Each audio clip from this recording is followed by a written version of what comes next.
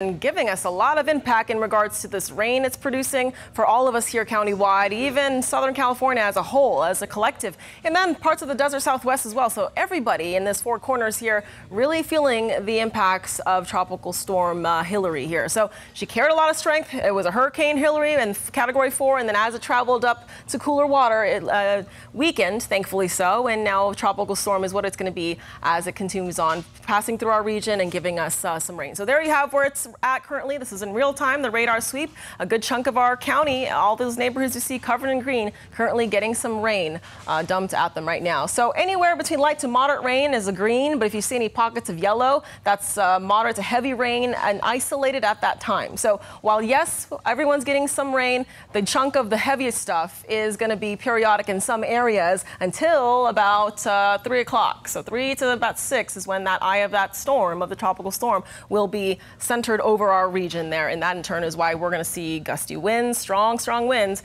and a period of a lot of heavy rain coming in countywide. Won't be isolated, will be countywide, kind of getting that dumping. A lot of water being dumped at once obviously poses for some flash flood concerns, which is why that is our main concern here in San Diego. Flash flood, and then second to that is wind gusts. The wind speeds there picking up. If you add all that water dropping in, that's obviously, this is what we're dealing with. Supercast will show you it's going to be dumping in water starting in the next couple hours here, and as I said, by noontime, you can see all the yellow and red areas there. That's heavy pockets of rain coming down just east of our deserts and mountains there. And then you see widespread green, and then there's the eye of the storm at 2 o'clock, 3 o'clock, sweeping through our area, going into Orange County and then up to LA and continuing on its track there. So as you see the motion, you can kind of make where the storm is headed. So it's going to do that sweep and that convection and into that funnel I told you about, and exiting strategy out of our region, which is good. It's a fast-moving storm. We need it to be a fast-moving storm so it doesn't stay in our county too long. But then by Monday, you could say, safe to say by Monday 10 a.m.,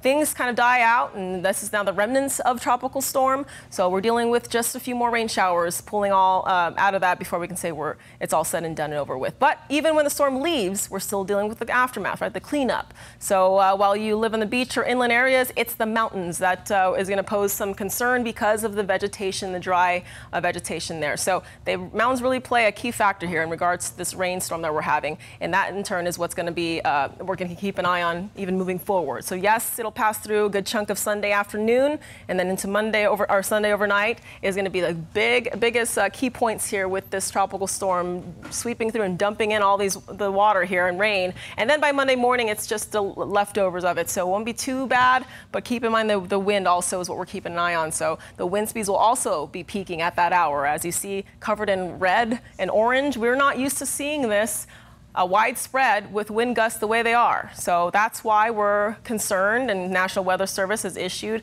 a tropical storm watch for all of our county, because we're having two elements there that we need to keep an eye on: heavy rain and heavy gusty winds. Okay, so temperature-wise, we're still keeping things in the moderate level. I mean, obviously it's not going to be cooler weather or cold weather. It's not winter. It is still summer. So we're dealing with the mugginess and all of that. So here's your afternoon highs, your microclimate forecast for the rest of the period as we get through Tropical Storm Hilary. Okay, so coastal 79, inland 84, mountain 68, desert nice 85 degrees there. I'll send it back to you guys, and when I